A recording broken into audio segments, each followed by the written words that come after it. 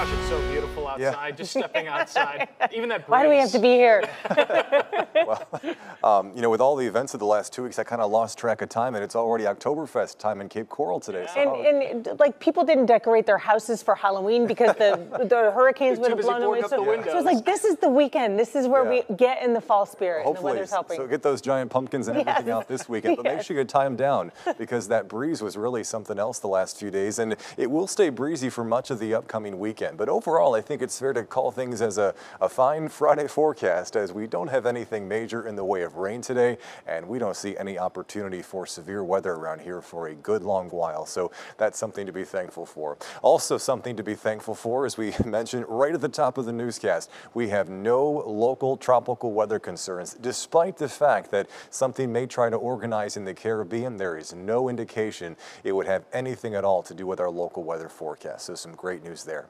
Outside right now, we're at 76 degrees at Mariner High School in Cape Coral, a little warmer in Lehigh Acres in Naples, and 76 as well as our current temperature right now at Riverdale High School in the city of Fort Myers. You can see the wind speeds right now are kind of in the low teens, and we have had a few wind gusts around 25 and 30 miles per hour today, and that'll be with us for the rest of the afternoon, along with a few more clouds as we move through 3 and 4 and 5 o'clock tonight. If you are doing something outdoors tonight, be it Oktoberfest at the German American Social Club in Cape Coral or high school football games, you should be just fine tonight, but you may want to consider a long sleeve shirt or a sweatshirt or something if you're not a big fan of cooler weather, because along with the fairly cool temperatures for our standards, that breeze will be noticeable for the rest of the day today. As you'll see here, through 1 o'clock, we'll be expecting it to hail from the northeast anywhere from 10 to 25 miles an hour, and it will stay breezy throughout the evening. 5 p.m. tonight, forecast winds anywhere from 15 to 20 miles per hour,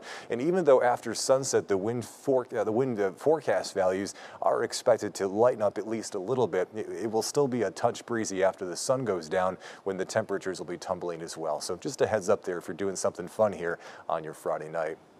The overarching weather setup really hasn't changed terribly much over the past 24 hours. The front that brought in the big change in weather is now way off to the east of us, and we've got this big blocking ridge of high pressure off toward the north of our area. The wind flow around it is what's causing this breezy northeast wind we've had for so much of the week, and why we'll have it through the upcoming weekend. We can also be thankful for that ridge of high pressure, because it's pushing downward and keeping away from us all these concerns that are happening in the tropics. This area here in the western Caribbean has a 50-50 shot of becoming at least a tropical depression as it moves towards Central America and southern Mexico this weekend. But again, because of the steering currents, all of the tropical air stays way too far to the south to do anything to our local weather forecast. So if you do happen to hear about a new tropical depression or a tropical storm forming, it's all right for us. It has nothing to do with the local weather here at home. Instead, the weekend outlook looks fine. Temperatures tomorrow, once again, kind of popping back up in the middle 80s. And again, we'll have a nice northeast breeze throughout the day with sustained winds around 15 miles per hour as we get past the sunset hour on Saturday night. But again, nothing major in the way of rain coming up on Saturday, and nothing major in the way of rain coming up on Sunday as well. We do have a little better chance of maybe 1 or 2 showers riding along the breeze for the second half of the weekend, but shouldn't be a big deal for us at all. When it comes to temperatures next week, when you consider that the average high is 87 and the average low is 69, we are right on pace now with what's considered normal for this stretch of October next week. So make sure you spend as much time outdoors and enjoy it, okay? Send it back over to you guys. Kelly.